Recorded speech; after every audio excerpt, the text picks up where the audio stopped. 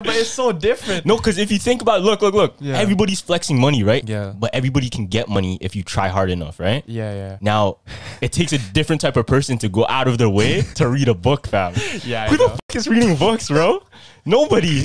I've seen so many TikToks where it's like girls, it's like, yo, there's a guy in the TTC reading a book. I'm in another dimension right now.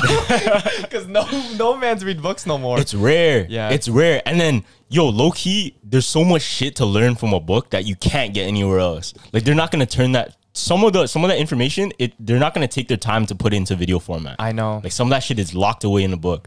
And, yo, there's this thing I heard. It's called the Library of Alexandria. You ever heard about that? No. What's So that? take this in. So it's an ancient library. I think it's in Greece, ancient Greece. Yeah. They had all of these articles and all of these like scriptures of super important inventions, artifacts, all of that stuff. Okay. And it burned down. And apparently we lost like centuries of history in that library. In that library? Yeah. They never burned found to it. the ground.